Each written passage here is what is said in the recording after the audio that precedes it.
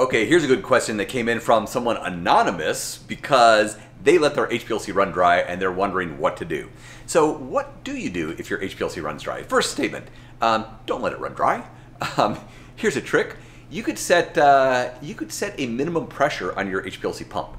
And you'd basically tell it, look, if you're running at 2,000 PSI all the time or you're running at 100 bar all the time, if it ever gets down to 5 bar, shut down. So basically what that means is if it starts pumping air, shut the system down. So that's one piece of advice, is to not let air bubbles get into your system.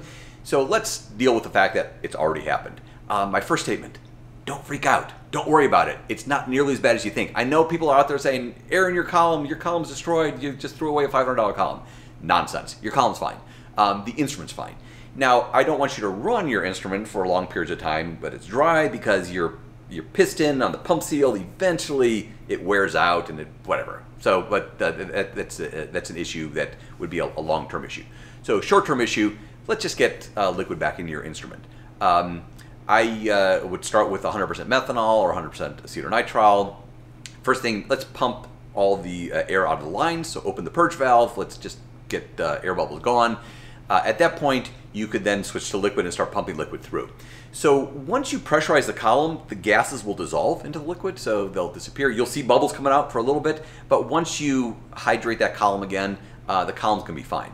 I know people say that if a column dries out, that the column's ruined. I don't believe that's true. And in fact, I have data to say it's not true because we've actually lost a column for 3 years underneath a GC, and we found it 3 years later, put it back on, it pumped bubbles for a couple of minutes, and from that point on it was perfectly fine. So my theory is that we don't damage columns even when they dry out. It's an old-fashioned thing. I think it came from the days when we were using irregular packing material. We don't use irregular anymore, we use spherical. So my philosophy, my theory is I don't think columns can, when they dry out, I don't think they crack, which is what they used to do in the olden days. So if your column dries out, don't worry about it.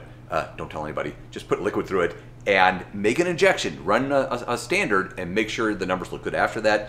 But my gut says for most columns, non-issue. Now, let me give you a little caveat to that.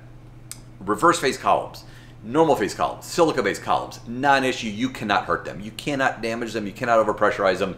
They're all fine.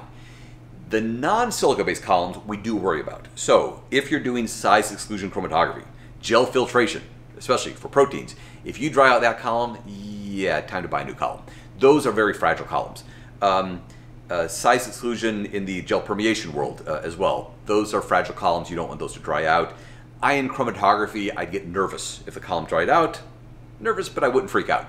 But in the other ones, the non-silica based size exclusion columns, yeah, I might freak out with that one because those are fragile columns. But short of that, most columns out there will not be damaged by letting air run through them.